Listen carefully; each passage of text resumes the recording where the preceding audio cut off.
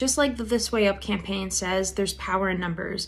And when Vermonters put their mind to something, change will happen. And I'm so glad that they are collecting such vital data that really affects all of the decisions being made in our government and our businesses, which affect our local economies. What they are doing with this survey is so critical.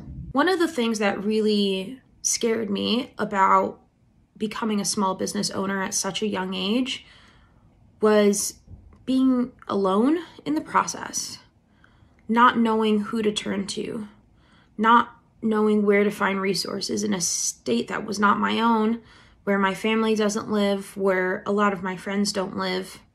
But the This Way Up campaign, Vermont Womenpreneurs, Burlington Young Professionals, the Center for Women in Enterprise, and all of those other, Vermont Women's Fund, all of those resources have been absolutely vital for my success. And I'm only 2 weeks into being a full-time entrepreneur. What we were lacking before the This Way Up survey was the data to create the story. We had no narrative. We had a narrative. We just didn't know who was part of the story.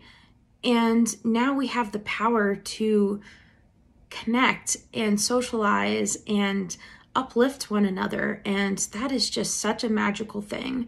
And I am so grateful for This Way Up to be able to share that information with every single one of us. And I just want to thank everybody at the This Way Up campaign, the Vermont Women's Fund, all of the Vermont womenpreneurs that I've met so far, and to all of the women that I'm going to meet moving forward.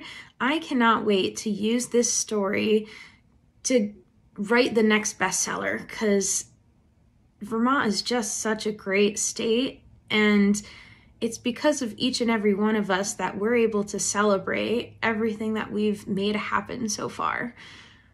Change is powerful, and we have that power. Let's harness it together.